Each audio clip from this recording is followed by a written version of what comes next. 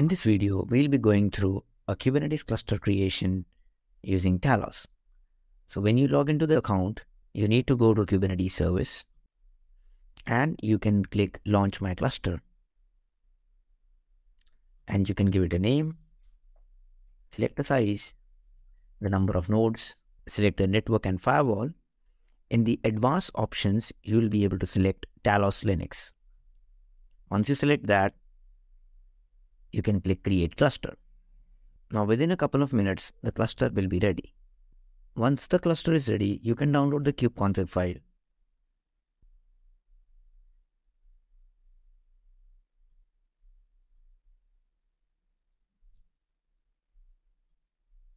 Export kubeconfig variable, kubectl get nodes.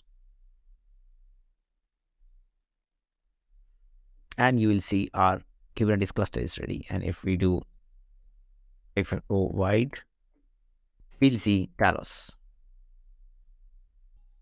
You can also create the Talos cluster using the CLI. So if you use Civo Kubernetes create demo2 -- cluster type Talos. So you can see this will be creating a demo2 cluster with the cluster type as Talos. So this is how you will be able to create Talos Kubernetes clusters on Civo.